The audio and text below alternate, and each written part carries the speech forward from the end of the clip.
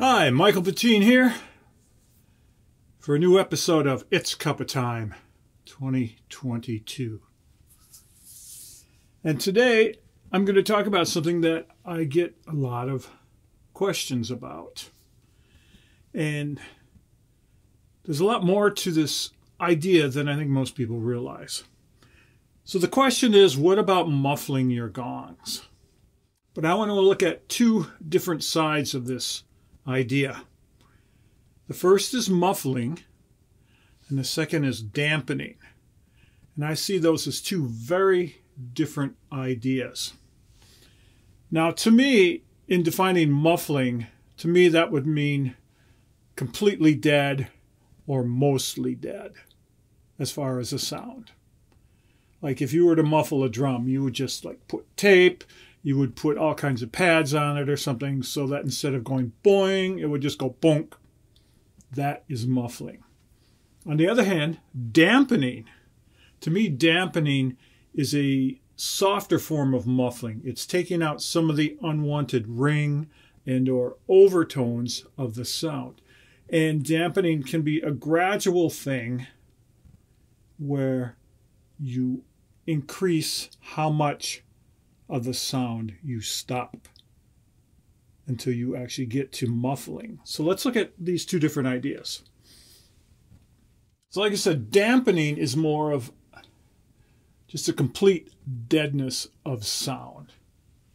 And one way to do that, if you really want to muffle your gong, is to cover it with something.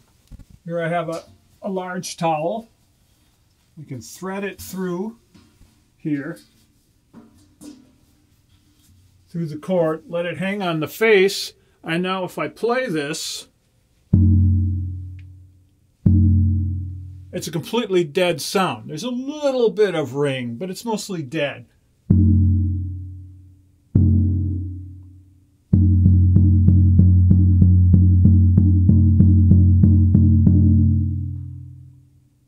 And this is something I've done for various recordings where I want this as an effect, as a specific type of sound.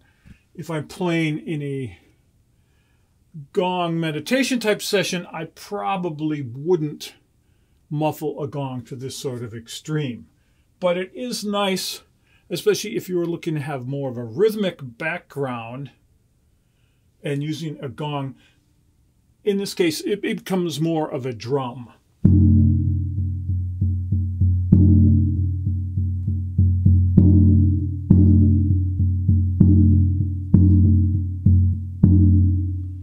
And one thing you could do, you could also hit the gong, sort of release the sound a bit, or close it off.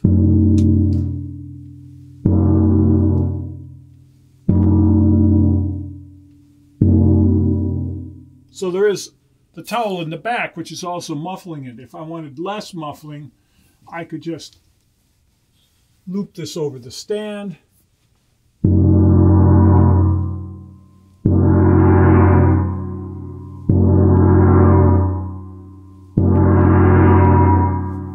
So, various different ways of using a towel to cover the gong and get different types of what I would call muffling, deadening.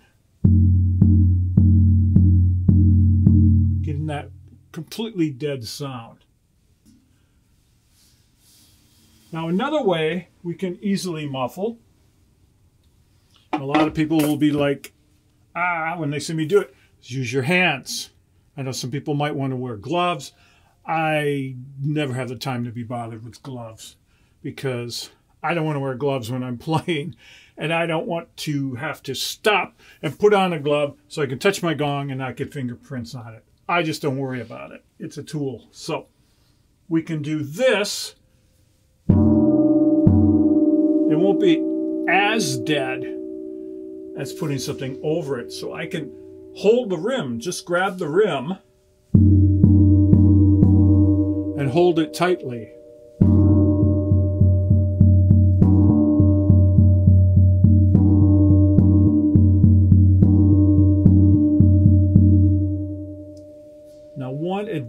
advantage of this type of muffling is I can also release my grip partially, completely, to let the gong open up.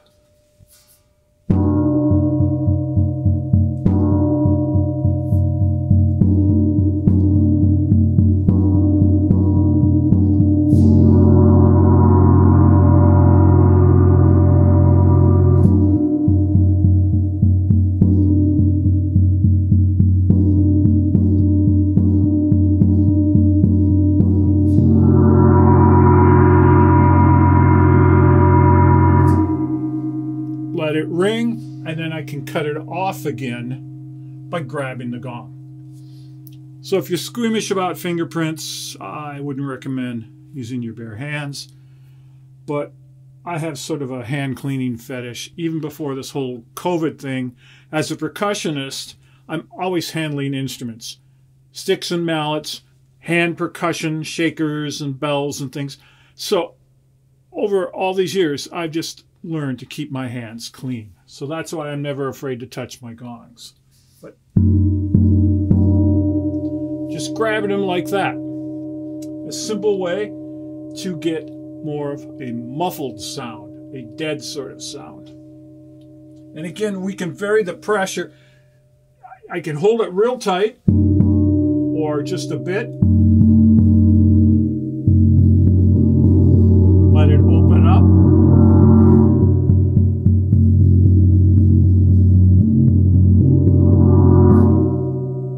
Or the same thing here on this Pice de Bronze gong.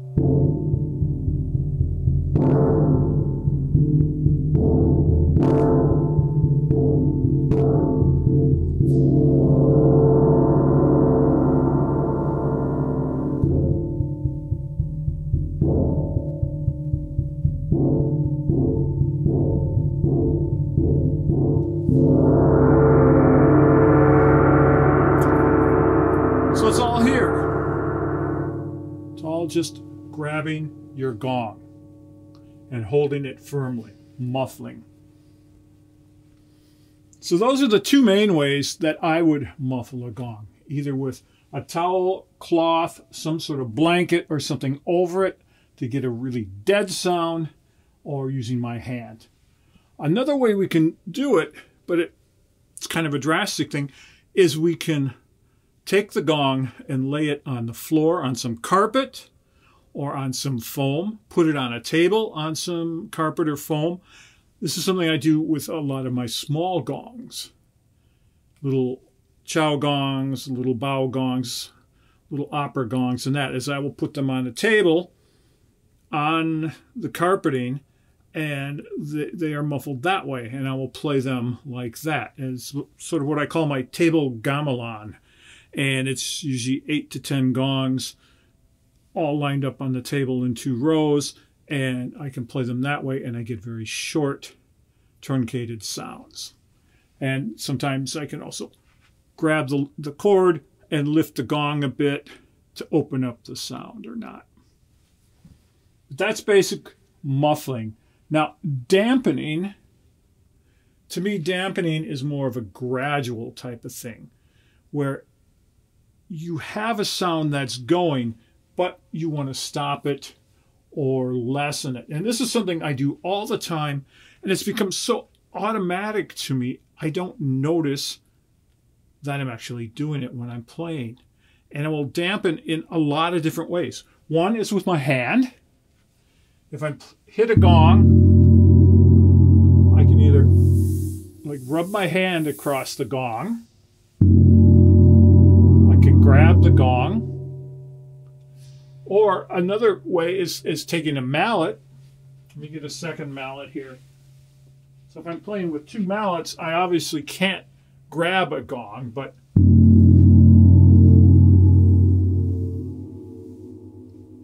taking the mallet and either rubbing it around the inner circle of the gong, right around the middle of the gong.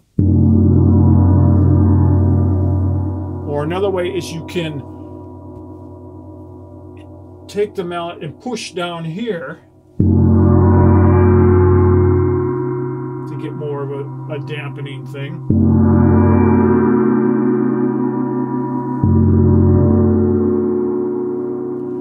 will do that sort of dampening idea. And a lot of times I'll do that same thing to some of my bell cymbals or the roto sounds or some of the really heavier bells that are ringing, and they'll just keep ringing and ringing. I'll just gently touch them on the edge to stop the ring. Here's a Peisty pure bell. So if I let it ring,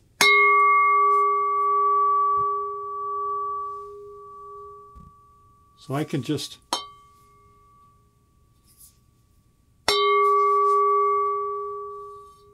cut it off, depending on how much force I put on it to just dampen it. Because like I said, a lot of these bell sounds will ring and ring, and I'm playing,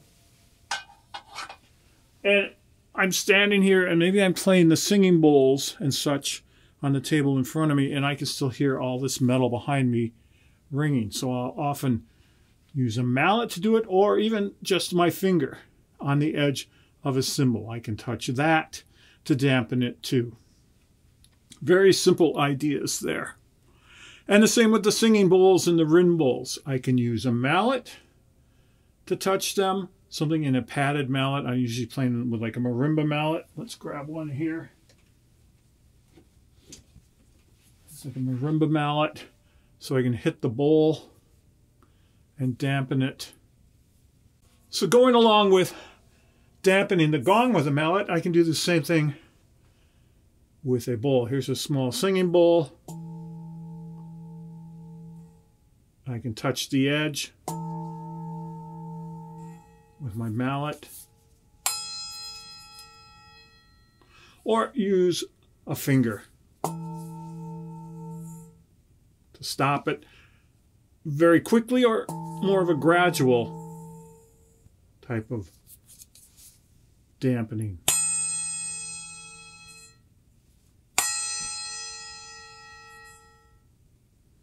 So either using the mallet or using the finger, I'll dampen small instruments. Bell cymbals, rin bowls, singing bowls, bells. If they're resonating too long and I still hear them going, I will dampen them that way. I'll use, like I said, I'll often use my hand.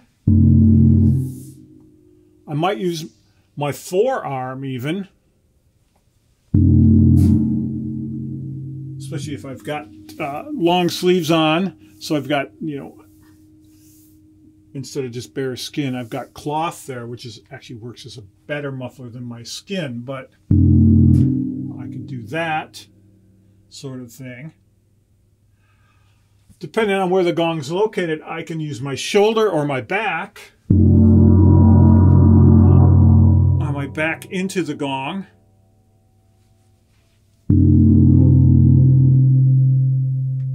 Or my shoulder, different ways like that. If the gong is below me, I can use my leg or my knee. So if I have a gong that's lower, I can use my leg to dampen something. And again, I could rub it around or just push into it. And that works well if I want to stop one gong as I'm striking another one. Or I don't want both gongs playing at the same time.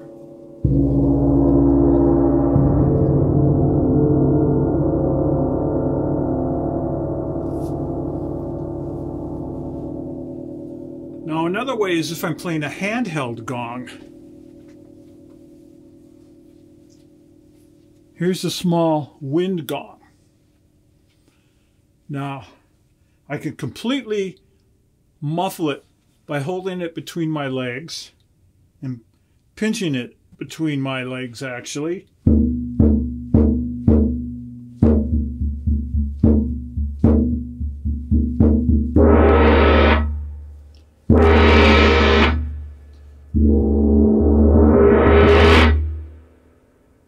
that's one way to muffle a small gong. This is a 22-inch wind gong.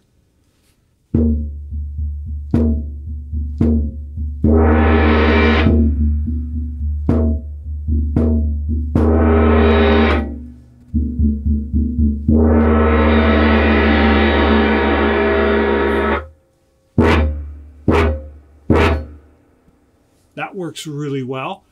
If I'm playing it handheld and I don't want as drastic a muffle, I can just kind of gradually move it towards my leg.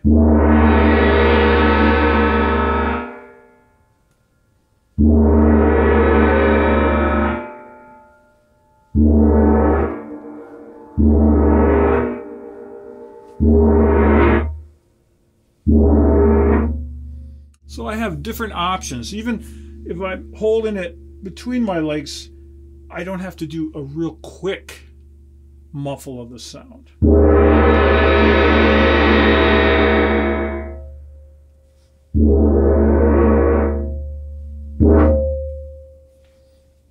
So these are some very basic ways of muffling a gong.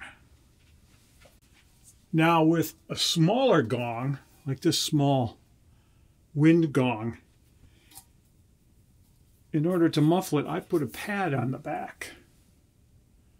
This is just a small cloth pad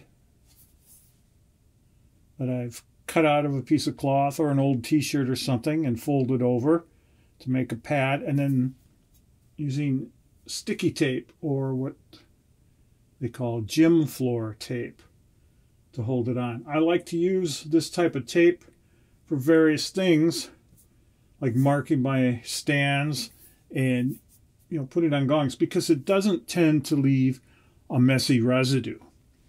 If you use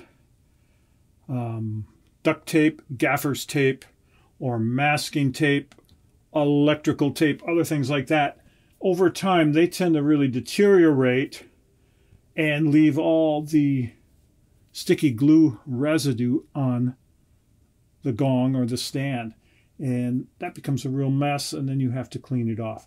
This will leave some residue, but it's really much less, and it's much easier to get off than the other ones. But I use this on the small gongs to get more of a focused note.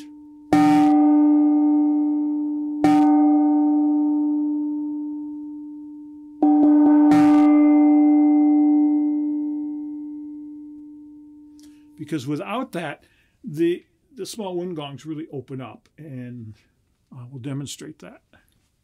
So here's a similar one, similar size, with no dampening on it. A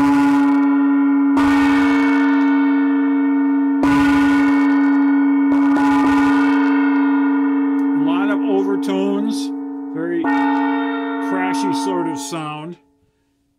But in many cases, I like to use these more as a tuned type gong.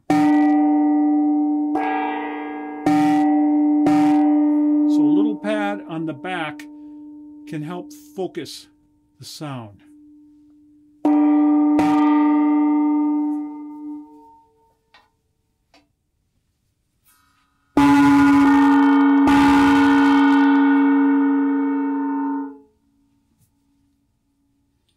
I'll put a pad on this one and we'll see what kind of difference it makes. So here's a little pad I put on the one I just played.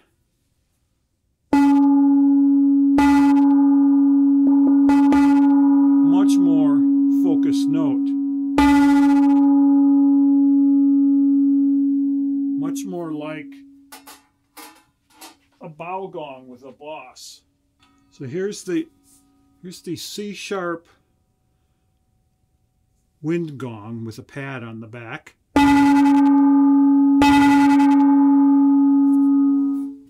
And then here is a C-sharp bossed bow gong.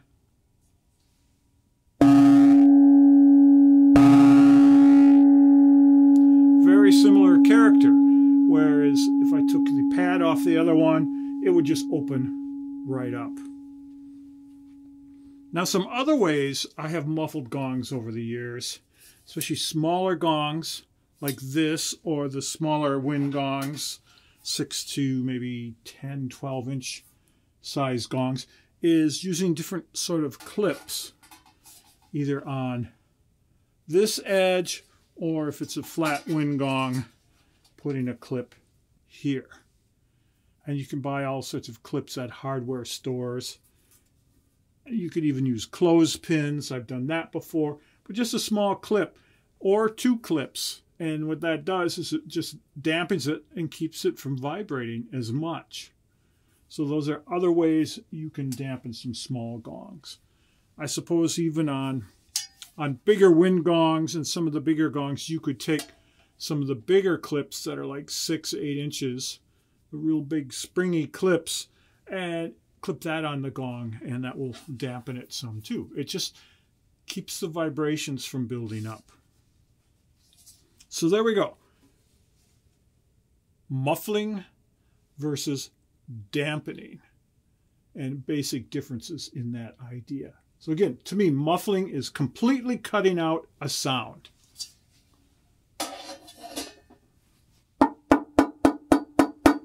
That's completely muffled. Dampening is toning a sound down. That's dampened. And then as we are playing, if we need to dampen or muffle a gong, we have the various ideas of using our hands, using various body parts like forearm, shoulder, our back. If it's a lower gong, using our legs. And then on the smaller instruments like bowls and bells and bell cymbals, using our fingertips. Or if it's real small, you can even grab it like a bell, or pressing against it with a mallet right on the edge to stop the vibrating. There you have it. The simple ideas for muffling and dampening. And it doesn't cost you anything. It's all with materials you probably have around yourself, your mallets, and if you need to use a towel to muffle a big gong, you probably have enough towels that you can spare one to muffle a gong with. So thanks a lot. We'll see you next time on It's Cuppa Time.